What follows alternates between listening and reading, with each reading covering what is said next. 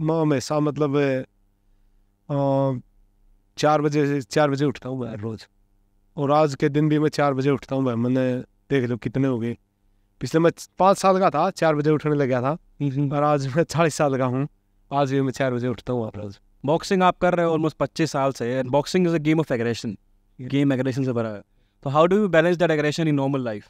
तो रेफरी ने रोका, मेरा कोई क्वेश्चन नहीं दिया, कुछ नहीं दिया, और बोला प्रदीप तू तो 5वां राउंड की बात है, मेरा कोच आके मेरा कॉर्नर में बोला कि प्रदीप तू इस तो जीत रहा है आसानी से, तो नॉकआउट कर और खत्म कर, फाइट ना कर, चला क्यों रिस्क ले हुआ है। तो एक दौरान बोला प्रदीप, बोला डू नो हु इज, मैंने कहा ना यार कौन है, बोला आशीष खाले मिनोग। बड़ा 17 साल का, मैंने ना कुछ पता, तो रात में 2 बजे दिल्ली एयरपोर्ट पर छोड़ दिया था मैं। तो वहाँ था मैं निकला खुद पैदल चल के, और मतलब दौड़ा कुआं तक रोंदा आया था। तो मैं जानते हो मैडम राती बोली प्रदीप, बोला व्हाट इज दिस बैंगनी। पहलवान थे, काफ़ी अच्छे पहलवान रहे हैं, और उनको कैंप में एक बार किसी ने जहर दे दिया। Ram Ram, welcome back to another episode of the DazCast। मैंने आज का एपिसोड राम राम से शुरू क्यों किया? I am very happy and lucky I have my first Haryanvi guest of the whole show, mister Pradeep Sihag, also known as the Indian warrior. तो ज़्यादा मैं खुद नहीं बताऊंगा, let's just jump into the podcast. हाय प्रदीप, कैसे हो आप? बढ़िया भाई, जो राजी खुशी। राम राम भाई, हेलो आपके सारे दर्शकों ने। मैं प्रदीप सिहाग भाई, और भाई दुष्यंत का गलिया अपना पॉडकास्ट आज। तो सुनो, आप ये सवाल पूछेंगे मैं जवाब दूंगा। नहीं, सवाल नहीं है जी, बात करेंगे आपस में। हाँ जरूर है, 2 हरियाणवी बैठते हैं, किससे कहानी बन जाती है जी। हाँ जरूर भाई। तो सबसे पहले शुरू करते हैं जो चल रहा है अभी, आपने नया वेंचर शुरू किया है। हम जिम में बैठे हैं, बड़े शानदार जिम में। तो क्या कुछ है, क्या क्या इसमें अभी है अवेलेबल फैसिलिटीज और सब कुछ? हाँ, मैं अभी भाई कल से स्टार्ट है, 26 सितंबर से बॉक्सिंग, LTS बॉक्सिंग जिम के नाम से है कोलिंगवुड में। ये जॉनसन स्ट्रीट पे है जिम अपना, और ये जिम खोल रहा हूँ भाई मैं फिटनेस के लिए, कंपटीशन के लिए, और यूथ के लिए, बच्चों के लिए। तो इसमें क्लासेस होंगी स्ट्रेंथ एंड कंडीशनिंग की, बॉक्सिंग की। इसमें काफ़ी सारे स्टूडेंट हैं मेरे पास जो compete कर रहे हैं ऑस्ट्रेलिया में और ऑस्ट्रेलिया से बाहर भी, एमेचर और प्रोफेशनल दोनों बॉक्सिंग। और जो भी फिटनेस के लिए आना चाहता है, और जो भी पेरेंट्स हैं अपने बच्चों को बॉक्सिंग सिखाने के लिए, या कॉन्फिडेंस के लिए, या उनके मतलब बहुत सारे रीज़न होते हैं फिटनेस के लिए। कुछ भी आजकल तो ऑस्ट्रेलिया में काफ़ी चल रहा है, बोली हो रहे हैं बच्चे स्कूल में, और ये सभी चीज़ें। तो मार्शल आर्ट बेस्ट है भाई उसके लिए, किसी को भी बॉक्सिंग सिखाना है, कोई भी और मार्शल आर्ट, तो उस कॉन्फिडेंस के लिए बड़ी बढ़िया होती है। कितना मुश्किल था बाहर एक नया वेंचर शुरू करना? इंडिया में आई थिंक बहुत अलग है सिनारियो, यहाँ पे करना बहुत अलग होगा। हाँ, यहाँ पे हाँ बिल्कुल अलग है। वो एक चीज़ है, लेकिन कि आप मेहनत करते रहो ईमानदारी से, तो आपको रास्ते मिलते जाएंगे। लेकिन बड़ा अलग है यहाँ पे, काफ़ी सारी चीज़ें जैसे ऑर्गेनाइज है, सभी चीज़ें मैं अपने पूरा प्रोफेशनल होना पड़ता है। और जो चीज़ आपका मन में है, जो है मतलब साफ सीधा बोलो यार, जो भी करना है। और एक आपके पास ज़रूरी है भाई, बजट होना चाहिए और प्लान होना चाहिए, क्योंकि बगैर बिजनेस प्लान के कोई चीज़ ना होती। और तो काफ़ी सारी चीज़ें हैं जो कि अगर आपने सही करते रहो, तो दूसरी सारी चीज़ यह है भाई कि इच्छा शक्ति हो, सबसे बड़ी चीज़ है। क्योंकि अगर आप में चाह है कुछ करने की, तो आप करके रुकोगे। हाँ बिल्कुल। तो कितनी याद आती है हरियाणा की? हरियाणा की याद तो जब आओ भाई, जब बोला हरियाणा ने। अच्छा, आप तो मेरे ख्याल में कदे भूले ना। मैं सिसा गाँव का हूँ भाई, अरे हरियाणा तो अपना वो चीज़ है के काम में है, अपना देश से है भारत पूरा, जितना भी है बड़ा मतलब हम तो वो चीज़ है, मिट्टी में पैदा हुए हैं, और मिट्टी तो ये पता है कि ऊपर कैसे जाना है। तो धरती तो जुड़ाओ, मरते दम तक रहोगा भाई।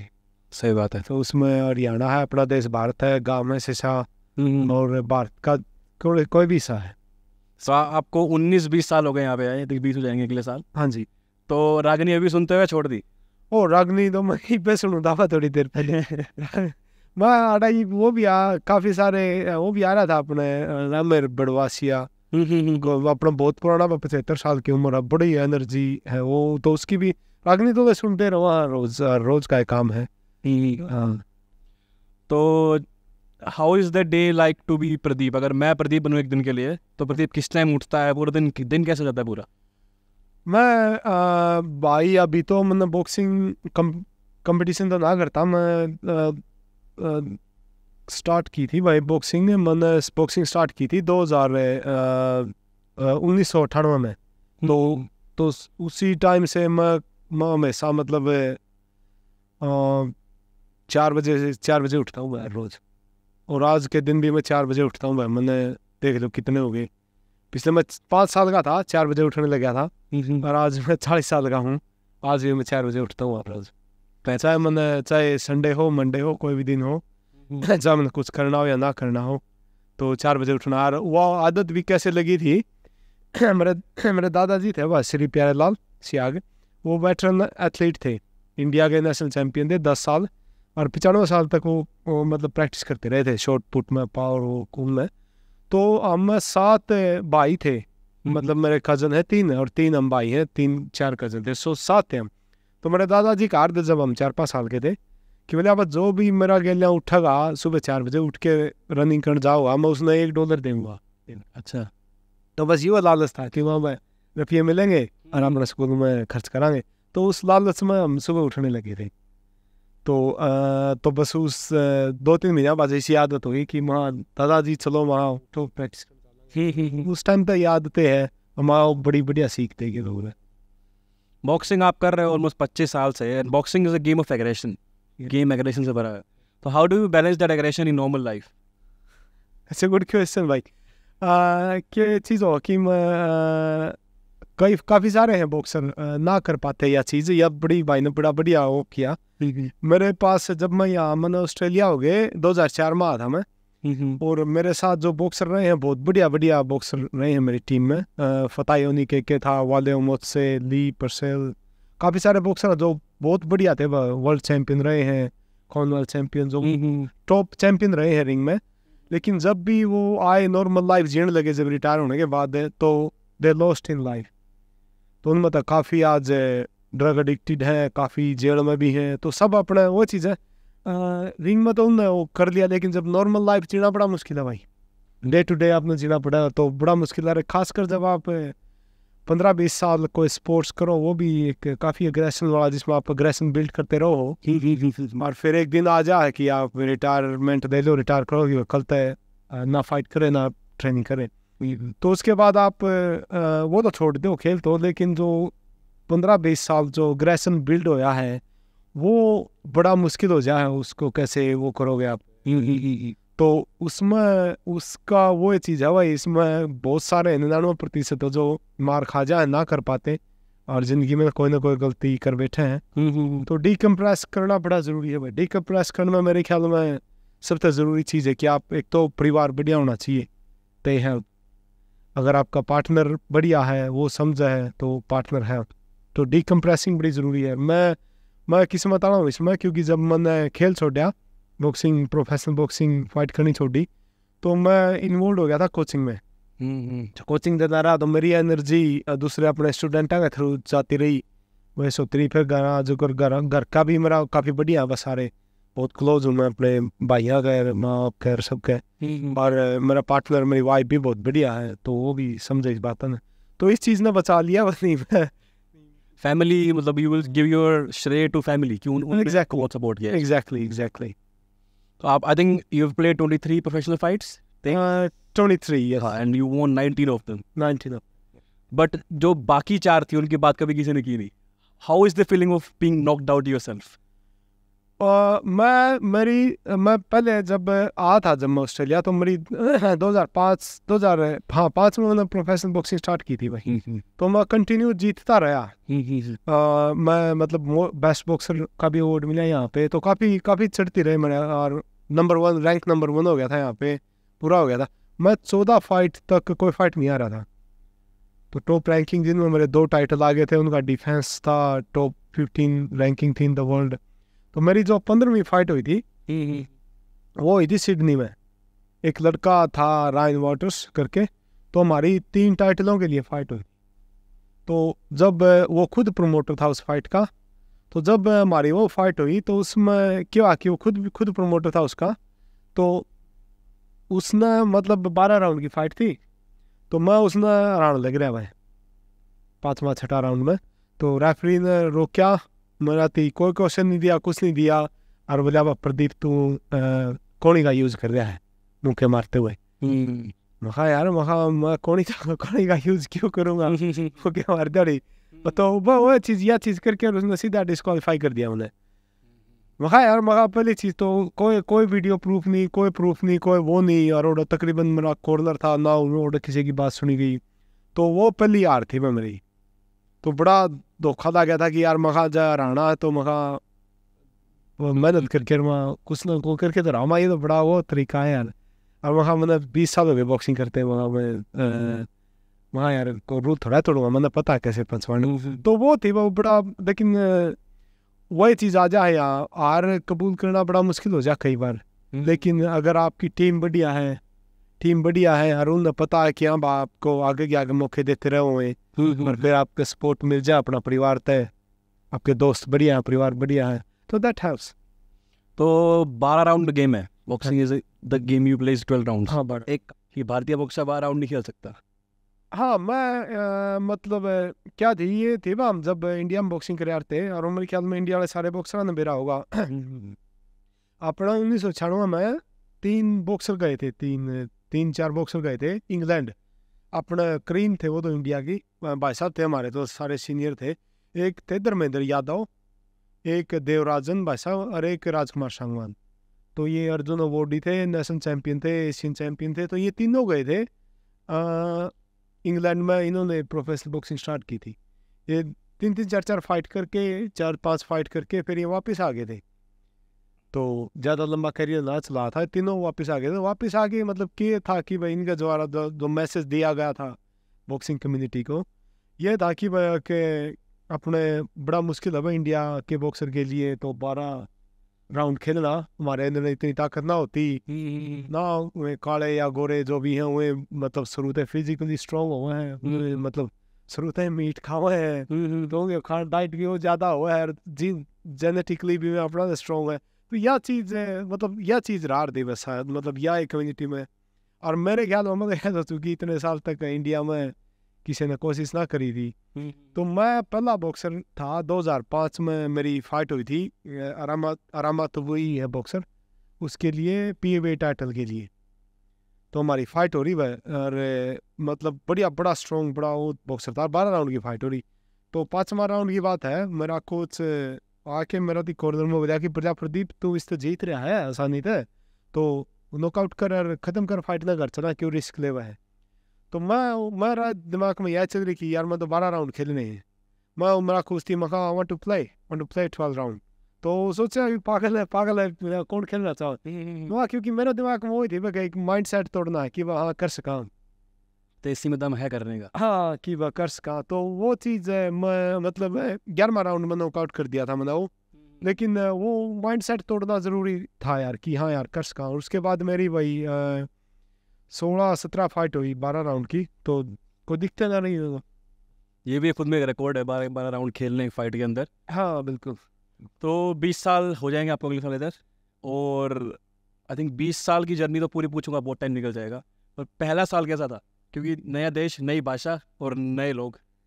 खुशूता था वो पहला साल, था पहला खतरनाक साल था, मैं तो हर एक दिन खतरनाक रहा, क्या करें, मैं जब आया था तो मैं सिडनी कराया था लैंड पे, मैंने जब मेलबर्न में मतलब ऑस्ट्रेलिया आया था, तो फिर अगला दिन एक दिन सिडनी रुका था मैं, तो फिर अगला दिन सिडनी से बस की टिकट लेके मेलबर्न आया था, तो मेलबर्न आया था, तो यहाँ पे भी वही काम था कि कोई ना किसी ने जानता ना कुछ और, तो अपना एक भाई था मेरा कोच का दोस्त था सतपाल, तो वो आया था मतलब उसके दौरे रुका था मैं, तो उसने बड़ी मदद करी है शुरू में, मतलब काफ़ी बढ़िया आदमी था, तो उसने बड़ी मदद करी वो सारी चीज़ करने में, तो फिर लेकिन वो था मेहनत तो खुद ने करनी पड़ा है, फिर एक दोस्त थे उनके ब्लैक बन में प्रैक्टिस कर रहा था, और गैराज में रहा था उनके, तो गैराज में फ्लोर पे सोया था, कंक्रीट का था फ्लोर उस पे, उन्हें सवार था ना कि मैं खाना था ना कुछ पीना है। तो एक टूटिया फ्रीज था, उसमें अपना कोडियल पी जाता। कोडियल मेरा लंच था, ब्रेकफास्ट था, डिनर था। मतलब 3-4 बारी प्रैक्टिस करता मैं दिन में, 4-5 बारी प्रैक्टिस, और अपना कोडियल पी था। और बहुत ही जीदारी थी भाई, जीदारी तो चलते थे। तो पूरा साल ऐसे ही बताया पहला? हाँ, पहला पूरा साल ऐसे। तो I think you been part of contender, a very big show in Australia. तो कैसा था एक्सपीरियंस? एकदम से कैमरास और पूरा वो एक बिजनेस माइंडसेट देखा आपने इस स्पोर्ट का, राइट? हाँ, कैसा रहा वो कंटेंडर बड़ा बढ़िया था, बहुत बढ़िया एक्सपोजर मिला। तो बहुत बड़ा एक्सपोजर मिला वो, मतलब वहाँ पे तकरीबन सारे सेलिब्रिटी तो मिला जो हॉलीवुड के हैं और जो अपने इसके हैं। मैं एक स्टोरी बताऊँ कंटेंडर की, बहुत बढ़िया। हमारा क्या करें, लंच हो यार था हर दोपहर को, तो जिसमें सारे बॉक्सर थे। तो वहाँ पर ये भी आ रहे थे 2 बॉक्सर यूएस थे, एक तो सिल्वेस्टर स्टेलोन है और एक सुगर रे लियोनार्ड है। वो सिल्वेस्टर शायद रॉकी मूवी का जो एक्टर है। तो हमारा लंच हो रहा भाई। तो लंच मैं तकरीबन बैठे जो टीवी एक्टर हैं और जो मूवी के जो टीवी के स्टार हैं, जो हॉलीवुड के एक्टर हैं। तो वहाँ पर एक लड़की गाना गाने लग रही। मैं जब वहाँ लंच हो रहा तो बढ़िया उन्होंने गाना गा, तो मेरा बड़ी खुशी हुई उसका सुन के, उसकी आवाज़। और मैं तो वहाँ भाई इतना बढ़िया एक मारा गा। मैं ओ यार देख लड़की या उसकी डाल गा, उसकी आवाज़ भी बनाई इतनी सुरी, इसकी आवाज़ भी इतनी। तो सारे हंसने लगे उसमें। मेरा उस टाइम कुछ समझ आ रही थी, तो सारे हंसने लगे। तो एक जन बोला प्रदीप, बोला do you know who is he? मैं कहा ना यार कौन है? बोला she is Kylie मिनोग। Do you know Kylie मिनोग? Yeah, Monday, right? She is काइली मिनोग। फिर हंस गया, अच्छा वो कौन है? वहाँ गाँव बढ़िया है। तो मेरा एक बंदा यार उस टाइम कुछ इस चीज़ का। तो वहाँ पर हम मतलब इन तो सब टाइम मिले थे कंटेंडर में। रसल करो था, काइली मिनोग, Nicole Kidman, so they all good friend. Interesting. You can't recognize a big singer and you're saying कि ये मेरे गाँव जैसी लड़की जैसे गा रही है। Very cute story. तो why Pradeep came to Australia? He was standing on the airport waiting to represent this country in Australia, और एकदम से सब पलट जाता है, and then he goes back to his city and then comes back on the airport and comes to Australia. वो पूरी कहानी क्या है? मैं इंडिया के लिए इंडिया को रिप्रेजेंट किया था। वो कॉमनवेल्थ गेम्स में सिलेक्शन हुआ था, हम 5 बॉक्सर थे। तो हम बेंडिगो में ऑस्ट्रेलिया में गेम हो रहे हो, कॉमनवेल्थ के यूथ कॉमनवेल्थ गेम्स। तो उसमें जब हम एयरपोर्ट पर आ रहे थे, फ्लाइट लेनी थी, तो रात को जो सेक्रेटरी है इंडियन बॉक्सिंग फेडरेशन का, तो वो आया। तो वो ही सेड कि प्रदीप सिंह कौन है? कहा मैं प्रदीप नहीं जा रहा टीम के साथ, और प्रदीप बॉक्सिंग ना कर सकता आगे क्योंकि आँखें का ऑपरेशन करवा रखे हैं। तो 17 साल मेरी उम्र भाई, आँख है कि भाई उन्होंने एयरपोर्ट पर छोड़ दिया। रात को 2 बजे की बात है ये। तो मैं कुछ ना क्या करना क्या नहीं, और उन्होंने सिर्फ इसलिए किया था मेरे साथ कि जो लड़का मना आया था कॉमनवेल्थ गेम्स की ट्रायल में, वो अपने इंडिया का जो कोच था जगदीश से भिवानी से, उसका लड़का था। तो बस वो मेरा कोच ना पसंद ना कर था, वो दोनों आपस में लड़ाई थी। तो उस चक्कर में मैं पीछे हुआ। तो बड़ा 17 साल का, मतलब ना कुछ पता। तो रात में 2 बजे दिल्ली एयरपोर्ट पर छोड़ दिया था मैं।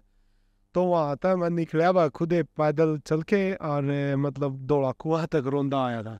याद है रात, मतलब कई बार मैं भी सोचा करूँ, I still see my self that 17 years old walking crying. तो वो भी जो रोड़ता ना बाहर लगड़ पे आऊँ, कई बार आया करूँ वो चीज़ें। तो पता ना था उस टाइम के करना है। फिर मैं वहाँ पे एयरपोर्ट पे फिर जाके अगले दिन अपना हॉस्टल में गया भिवानी।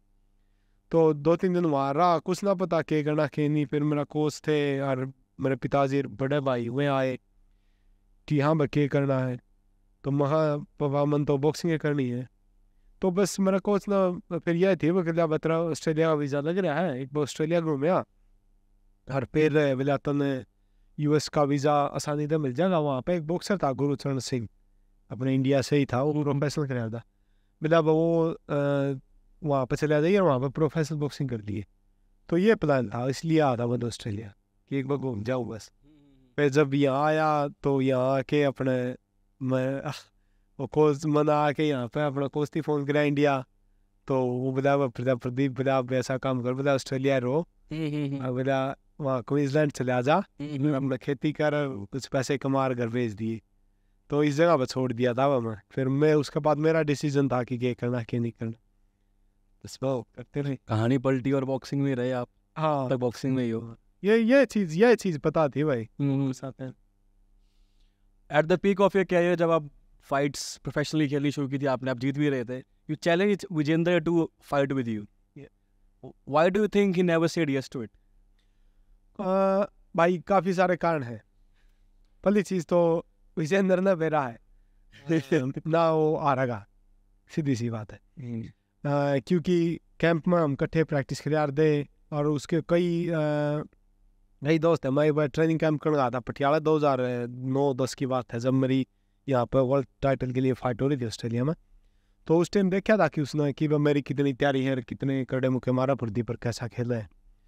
और दूसरी चीज़ उसका मेरे ख्याल में यूँ काफ़ी डर है उसका कि मैं सब कुछ हार जाऊँगा अगर प्रदीप तो फाइट करे तो।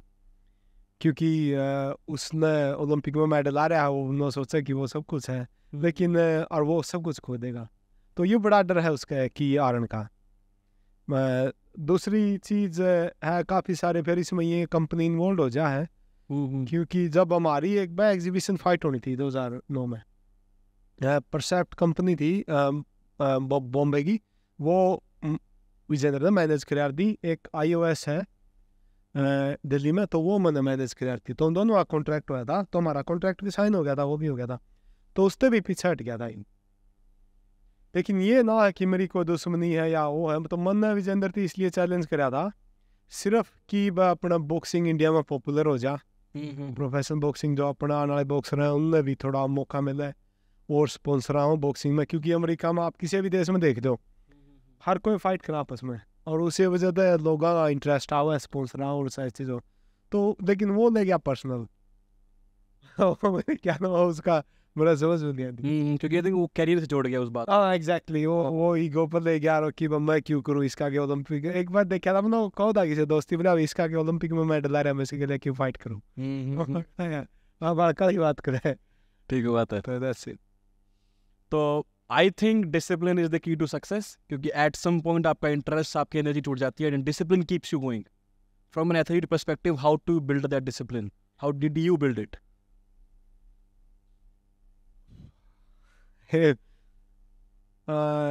मैं अकेला डिसिप्लिन नहीं कहूँगा, डिसिप्लिन के साथ आपकी जो डेडिकेशन है, जो डिटर्मिनेशन है, जो डाइट है, तो you need everything, you need a combination of everything. और उसके लिए भाई you need the right path, right people behind you, क्योंकि आप अकेले कुछ ना कर सकते। आपके आसपास जो परिवार है, जो आपके दोस्त हैं, वो सभी चीज़ें, वो सभी आदमी भी राइट होने चाहिए। They support you. मैं मानता हूँ कि 99% काम आपने करना है, मैंने सब कुछ आपने करना है, लेकिन always have the right people around you. सही बात है, थिंक वो बड़ा ज़रूरी है। जीदारी है तो हम कुछ भी कर सकते हैं, लेकिन have right people around you, that will help. तो Pradeep, you married to a OG woman, and I think no one knows your love story. तो क्या है प्रेम कहानी, क्या है प्रदीप की? कसूती है वह प्रेम कहानी खतरनाक है ना। माँ क्या कर रहे हैं, we met at a gym, तो बढ़िया है। क्या कर रहे हैं, हमने कई साल हो गए, शादी भी हमने गाँव में करी थी, मेरे गाँव में सिसा। अच्छा। और हाँ 1600 आदमी आ रहे थे ब्याह में, माँ में किसी ने कौन जाना थे काफी था। हाँ 1600 सारा गाँव आ रहा था, फिर आस पड़ोस के फिर सारा सब। आपका काम भी बहुत बड़ा है, शायद बहुत बड़ा काम, बहुत बड़ा काम है वो। तो दुनिया बहुत घनी आ रही थी ना। ठीक है ना, मतलब बिल्कुल अलग है एक दूसरा था, but best friend. Best friend. मैं कई बार पूछा ना कि भाई एक था काइंटू आ जा रहा है अखबार में, बोला भाई तुम कुकर में जा, मगर मम्मा नुए जिम पे मिले थे भाई। तो किसने पहले प्रपोज किया, किसने इजहार किया? हम वो मेरी स्टूडेंट थी, बॉक्सिंग सीखना थी, मैं कोच था, बॉक्सिंग करना थी। तो उसके बाद हम रात में 9 बजे ख़त्म कर था मेरी क्लास। तो उसके बाद फिर ट्रेन स्टेशन पर जा रहे थे हम इकट्ठे। तो मैं उन्हें छोड़ के मैं आगत बस ले लिया करता। तो बस 10-12 बार ऐसे ही गए 2-3 हफ्ते। फिर बढ़िया लड़की थी, बढ़िया। सो मैंने एक दिन प्रपोज तो मैंने कर लिया हाँ, एक दिन प्रपोज कर दिया। तो 2 घंटे बाद उसने हाँ भर ली। तो फिर 2 घंटे लग गए सोचने के हैं। हाँ तो अभी तो when did you got married? 2011 2014। 14, तो 9 साल हो गए। हाँ 9 साल, 10 साल हो गए। हाँ 9 साल हो गए। तो व्हाट आर योर टिप्स? कोई 3 टिप्स सक्सेसफुल मैरिज के? 3 टिप है भाई। एक तो एक्सपेक्टेशन नहीं होनी चाहिए कुछ भी।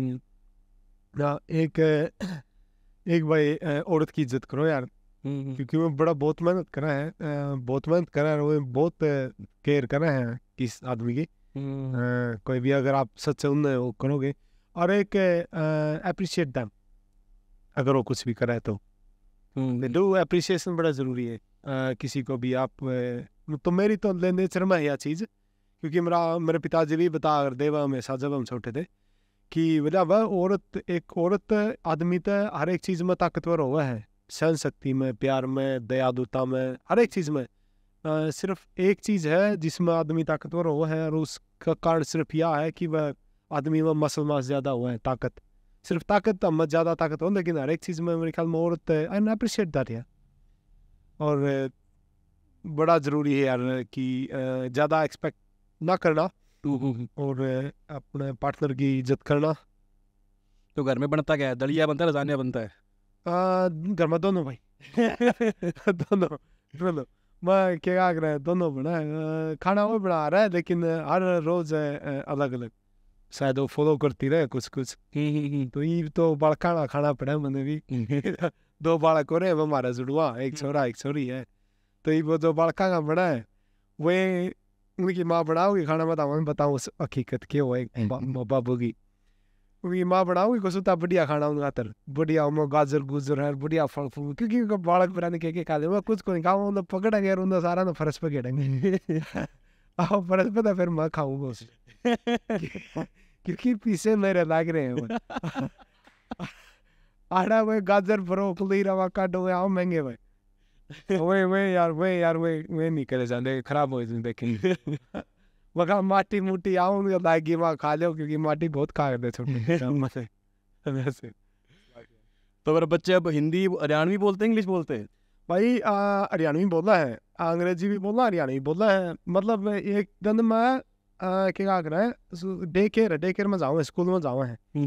तो मैं स्कूल में तो पिकअप करने गया मैं, और मेरा छोरा नाम है वो ओस्कर प्यारेलाल सियाग। तो वो उसकी मैडम के गोड्या में बैठा। तो मैं जानते हो मैडम राती बोली प्रदीप बोला व्हाट इज दिस बैंगनी। तो मैंने पहले समझ में नहीं आई, माँ बैंगनी, माँ बैंगनी में खाओ कलर पर्पल है बैंगनी। बोला मैं ओस्कर ना बोला कि I been telling Oscar that's purple but since morning he is telling me know बैंगनी बैंगनी मतलब हिंदी भी बढ़िया बोला है और हरियाणवी बढ़िया बोला है। घर भी जुगर में कई बार एक बार क्या कर रहा है, मनु में बात करने लग रहा, मैंने बताने लग रहा, बोला पापा बोला खोआ माँ खोआ वह खोआ माँ। तो उसकी माँ पूछने लगी मेरा, बोला प्रदीप मतलब के किस बारे में पूछा वो, मैं उतनी बताऊँ के बात करो, उससे पहले मम्मी शोल्डर तो ये बड़े वो हो रहे यार, 2 भाषा इनका मतलब इजी है, नू को ना की बात ये 2 बोलना है, तो दे एक्सेप्ट कि एक शब्द के 2 मीनिंग हो गए। इंटरेस्टिंग। तो जब इंडिया से आपके घर वाले आते हैं तो घर में क्या चलता है? It's interesting. घर में कबड्डी चलती है कबड्डी बहुत हो है, अब वही जा रहे थे घर, तो बस सारा दिन ये चलता रहा, हंसी मजाक है। अरे वो चीज़ें मारा रुका मेला छोड़ा तो सीधा मारा रुका जय बाबा ताऊ की क्योंकि मैं पापा मान गिरा था, जब पापा मान की मारा रुका, फिर उनका ताऊ गया बोल गया, बॉक्सिंग कोच है वो मेरा बड़ा भाई, तो गया बात होगी तो वो मारा रुका जय बाबा ताऊ की बड़ा मजे है यार करके। हमने बहुत सारी बातें की, हमने 2004 से शुरू किया और हम अभी सारे पे आ गए, आपके बच्चे, ज़िंदगी चल रही है आपकी। बिफोर आई एंड इट, कोई ऐसी 3 लाइफ लर्निंग्स जो आप चाहोगे कि लोगों को नहीं पता पर आप बता सको, और वो चीज़ आपको शायद if you had the chance कि आपको पहले पता होती है वो बातें ज़िंदगी में, पर लेट पता चली? कोई से 3 लर्निंग्स लाइफ की ऑडियंस के लिए? Good question. जब अपना जिंदगी में बहुत अरे एक दिन में बहुत घने मौके आओ कि अगर पहले पता होता तो ऐसे कर लेता है, ऐसे कर लेता, काफ़ी सारी चीज़ें हो भाई। लेकिन मैं तो 2-3 चीज़ कहूँगा भाई, 2-3 कहीं भाई, तो 3 बताऊँ। पहली चीज़ तो यह भाई, अगर कोई भी भाई, अगर आप कहीं भी हो दुनिया में, किसी भी जगह पाओ, या ऑस्ट्रेलिया हो इंडिया से, तो एक कोशिश करियो यार कि अपना नाम क्रेडिट ना खराब करियो छोटा सा लालच के चक्कर में। क्योंकि मैंने काफ़ी सारे देखे छोटा लालच के चक्कर में कि बताऊं के जवाब दूंगा अपने कि और रेड लाइट क्रॉस कर ली ना, या रात में 2 बज रहे हैं तो कहीं भी जाके पेशाब कर दिया, तो थिंग्स लाइक दैट। क्योंकि एक बार भी आप पकड़े गए ना, आगे कुछ भी हो जाएगा, कुछ भी हो जाएगा। क्योंकि ना गलती करोगे तो आप एक बार बच जाओगे, सोचोगे मैं हीरो हूँ, किसी ना किसी दिन पकड़े जाओगे। तो यार फिर उससे खराब होगा आपका जो करियर है, जो भी चीज़ है। तो स्टे स्ट्रेट कि भाई एक दूसरी चीज़ अब ईमानदारी और मेहनत बड़ी ज़रूरी है भाई। मेहनत करते रहो और ईमानदार आपकी वो सोच होनी चाहिए, तो यह बड़ी चीज़ है। और तीसरी चीज़ भाई, लालच ना करियो यार, छोटा लालच में ना फंसियो, लालच तब बच के रहियो। ज़िंदगी में सब कुछ आ जाएगा, बस लालच के चक्कर में हम मारे जाओ कहीं पे, छोटा लालच में बड़ा नुकसान कर जाओ। तो ये चीज़ मैंने हमेशा सोची है भाई कि यकीन में तो कोई ना करूँ, कोशिश करी है। या मैं बताऊँगा वो मेरे जो भाई है, जब मैंने सुना है भाई दुष्यंत के जो फॉलोवर है, तो just be humble. Exactly, that's what I was saying. मैंने आपको ऑब्जर्व किया है through out the whole podcast. so 2 घंटे पहले मैंने आपसे मिला हूँ मैं पहली बार शायद आज। Stay down to earth, just stick to it, whatever you are. Never leave your roots. Exactly. It's one of the learnings which we should take out of this podcast. As I know and my audience might know, you are an undefeated champion. आपने इतनी सारी fights in a row straight जीती हैं, and you have all out of them being like a knocked out ending. Do you have a feeling inside कि यार अगर आप भारत के लिए खेलते और भारत में ही होते तो ओलंपिक में गोल्ड और विजेंदर वगैरह ये सब पीछे रह जाते आपसे, and you would have been the biggest name in the industry. तो what do you think about it? मैंने जब बॉक्सिंग स्टार्ट की थी, मेरे पिताजी कारण था उसके पीछे। मेरे पिताजी पहलवान थे, काफ़ी अच्छे पहलवान रहे हैं, और उनको कैंप में एक बार किसी ने जहर दे दिया था जो उनका कंपटीटर था। तो उसके बाद मेरे पिताजी की हेल्थ डाउन हो गई थी, सो दे ऑलवेज गेट सिक, और वो कंटिन्यू कुश्ती ना कर पाए, तो उन्होंने छोड़नी पड़ी। ठीक है, तो हमेशा जब हम छोटे थे सारे, तो उनका हमेशा ये रहा था, जब भी टीवी पर स्पोर्ट्स सारा कुछ भी देखा तो आँखें आंसू आ जाते उनका कि वह मैं ये कर सकूँ था, मैं पता नहीं क्या कर सकूँ था। तो एक ब्रोकन हार्ट ड्रीम नहीं हो जा रहा था, वो देखा मैंने मेरे पिताजी की आँखें में, तो वो हमेशा ये आ रहा था कि वहाँ मेरे बच्चे करते ही। तो मैंने एक दिन कहा था माँ पापा, मैं करूँगा बॉक्सिंग है, और मैं बनूंगा ओलंपिक चैम्पियन, और मैं लाऊंगा गोल्ड ओलंपिक तक। तो ये कारण था मैंने स्टार्ट करी थी बॉक्सिंग। तो सिर्फ कि मैं हमेशा यह सोचा था कि मैं मेरे पिताजी खातर जीतना, मैं तो उन खातर वो करना, और मेरा सपना भी ये था कि मैं ओलंपिक में जीतूँ या वर्ल्ड में जीतूँ, क्योंकि मेरा गोल वो था कि तो मैं इसी वजह से दिन में 5-6 बार प्रैक्टिस कर रहा था, तो कि मैं भारत खातर खेलूँ। और जब मैं क्या कर एयरपोर्ट तक निकाला था और मेरी बॉक्सिंग पर प्रतिबंध लगा था, तो उस टाइम मेरा घना दुख यूँ था, मैं इस वजह से टूटा था ज़्यादा, क्योंकि मैं अपना देश खातर ना खेल पाऊँगा। अपना देश का झंडा मेरा बड़ा वो था कि मैं अपना देश का झंडा लेके चलना उठना, तो इसे सोचता है मैं ज़िंदगी डेडिकेट कर दी थी मैं, तो मेरी क्यों करूँगा। तो फिर मैं आया ऑस्ट्रेलिया आ गया, क्योंकि तो यहाँ भी अगर आप देखोगे, कोई भी मेरा करियर फॉलो करे, किसी ने भी मेरी बॉक्सिंग देखी है, तो मेरा मतलब मैंने अगर मेरी वजह तो होया तो इंडिया का नाम होया है। मैंने एक ऐसी चीज़ करी है यार, ऐसी चीज़ टच करी है जो ना किसी ने करी थी पहले प्रोफेशनल बॉक्सिंग में, और मेरा तो नाम भी द इंडियन वॉरियर है। तो मैंने इस चीज़ का कदे पछतावा ना होता, मैं बड़ी खुशी होगा कि अपने इंडिया में इतने बढ़िया खिलाड़ी हैं एक तो, और भाई विजेंद्र ने जो करया मेडल लिया, तो वो उसकी जगह उसने भी बॉक्सिंग का नाम करया है। लेकिन जो मन ने करया, मन ने उस तो कोई पछतावा नहीं, वो बहुत बढ़िया कर गया।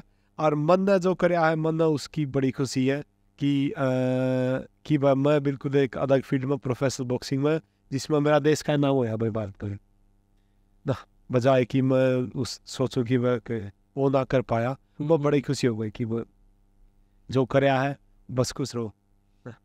इंडिया ने खोया है, आपने कुछ नहीं खोया at the and. No, India India खिलाड़ी खोया यार। हाँ, इंडिया वो अपना अपना है भाई, मतलब करप्शन बड़ी वो चीज़ है अपने। काफ़ी सारे खिलाड़ी हैं, मैं तो वो हूँ जो लड़ गया सिस्टम से, लड़की अपने सफल होकर अपने मेहनत करके आज खड़ा हूँ, आज भाई के लिए पॉडकास्ट कर रहा हूँ। लेकिन भाई मैं इतना ना जानू हूँ कि हज़ारों ऐसे खिलाड़ी हैं अपने इंडिया में जो सिस्टम से, कोचों से हार के जो बैठे हैं, जो ना लड़ पाए, तो वो ना कर पाए। वो भी जब मैं इंडिया जाऊँ भाई तो उनसे मिलूँ या कोई भी करे तो करे कि यार तू प्रदीप तू सही कर गया यार, लड़ गया तू कर गया, हम तो ना कर पाए। बहुत हम अपना या अपना सिस्टम ही ऐसा है, जो भ्रष्टाचारी है वो खत्म करे। सिस्टम को बदलना पड़ेगा अगर गेम को भी सुधारना है तो। दैट्स व्हाट यू ना अब तो काफ़ी चेंज हो रहा है खेलना में। अब तो हम देखा तो काफ़ी ऑनेस्टी आ रही है, काफ़ी मेहनती लड़के हैं, काफ़ी जो टैलेंट है वो बाहर आ रहा है। It's changing. रिसेंटली अपने रेसलर्स दिल्ली बैठे थे धरने पे, आपको शायद देखा होगा, आपने न्यूज़ पढ़ी होंगी। उनका कैसे ट्रीट किया गया, बहुत बुरे तरीके से। What is your take on it? And you are saying कि it's changed. I don't think so it's changed. Politics still pressurise करती है स्पोर्ट्स को। दैट्स ट्रू भाई, दैट्स ट्रू।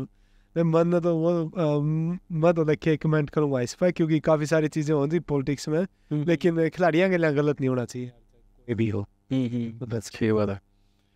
तो अभी ज़माना जिम का है, सबको डोले वोले बनाने, बॉडी बनानी है, but the real fitness is something else, जो शायद आपने देखी है, आप you feel it every day as athlete. What is your take on it? कि you support the gym culture और you want them to be balanced? ना अपने भाई अनारोबिक फिटनेस बड़ी ज़रूरी है, dynamic Khalistani body weight training ना, क्योंकि अगर हम अकेला जिम करते रहेंगे, मसल तो बढ़ जाएंगे, यू लुक गुड, लेकिन जिस दिन छोड़ दोगे 10 दिन बाद दैट्स टर्निंग टू फैट। आपके कार्डियो ज़रूरी है, ट्रेनिंग हमेशा भाई आपकी अनारोबिक होनी चाहिए, डायनामिक एक्सरसाइज, डायनामिक ट्रेनिंग। आपने पहले ना कहा करते कि गांव में पुलअप्स लगा ली, रनिंग कर ली या डंड बैठक मार ली, तो that kind of training, all body weight training is very very important. Functional strength training more important than weight training or anything else. मैंने अपनी ज़िंदगी में कभी वेट नहीं उठाया भाई, कभी नहीं उठाया मैं। और लेकिन वह वज़न उठवा लो मेरा कितना है भी, लेकिन मैंने अपनी ज़िंदगी में कभी वज़न नहीं उठाया। एक लड़का था काफ़ी ताकतवर, मैं एक स्टोरी शेयर करूँ। एक मिस्टर यूनिवर्स था, उसके लिए पर्सनल ट्रेनिंग करने लग रहा मेरे साथ। 98 किलो वजन, बड़ा ताकतवर, किलसाई था एक सबब यहाँ पे, जिम वहाँ पे था। तो बॉक्सिंग लग रहा, तो कहूँ हाथ खड़े कर रखे, तो मैं उसे बिला लेफ्ट मार नू करके मारा वो खैर थोड़ा तेज मार, वो तो तेज मार लग गया, मुँह को नहीं करा उसका हाथ, क्योंकि सारा जो मसल मेमोरी है उसकी वो स्लो है। तो फिर वो स्पारिंग लगे करने में हम, तो प्रैक्टिस ऑफ फाइट है बॉक्सिंग की, तो करके नू मैंने उसको नू मारा एक तेज हम का कि आँख पर लग दे, वो सांस भूल गया, मैं जमा नू खड़ा और बिल्कुल फ्रीज, पैनिक अटैक, और मैं वहाँ थी बेटी के युग हो गया। मतलब आराम से बिठाया मैं बॉक्सिंग रिंग के पैड़िया में बिठा के संडिया में, वहाँ थोड़ी देर में उसने सांस आया, उतनी पानी दिया, और फिर मैं कहा मैं यू ओके, तो बोला प्रदीप की बोला आज तक मेरा 5 नज़दीक आया ही तो नहीं आया। और वो आदमी यार 98 kilo muscle mister universe muscle बिल्कुल। तो और मतलब वो डेड कलेक्टर था तो भाई मैं कमाल है यार। और उसमें स्टेमिना नहीं बिल्कुल भी, मतलब लुक्स बहुत बढ़िया, लेकिन जब उसने थोड़ा सा 1 मिनट मूव करना पड़ा, आई कैन ब्रीथ, तो जितनी भी वह स्ट्रेंथ, जितनी भी वह है, it turn into your weakness. तो it's very very important for youngsters, ये definitely look good, do training, do exercise, but never forget dynamic body weight exercises, that's very very important.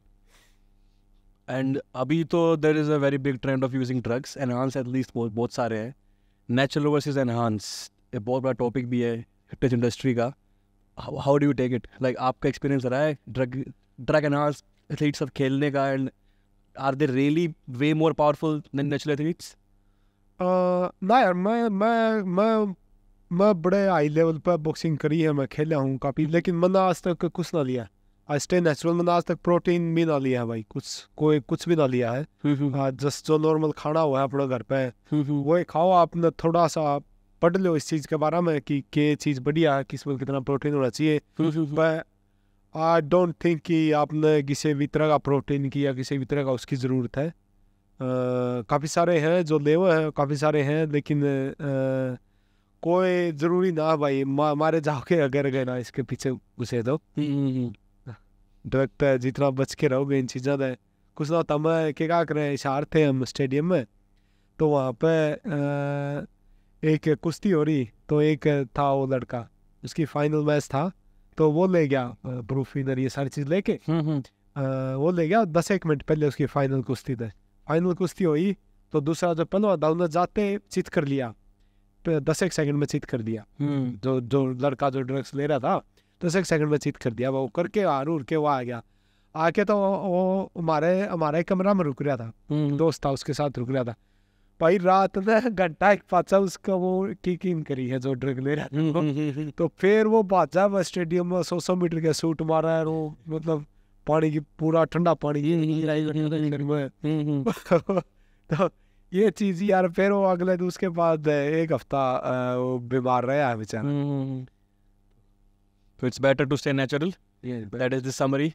और तो if any Indian or any कोई भी if they want to learn self defense with boxing, तो आपका कहाँ पे address क्या है, how to contact you and how to join you?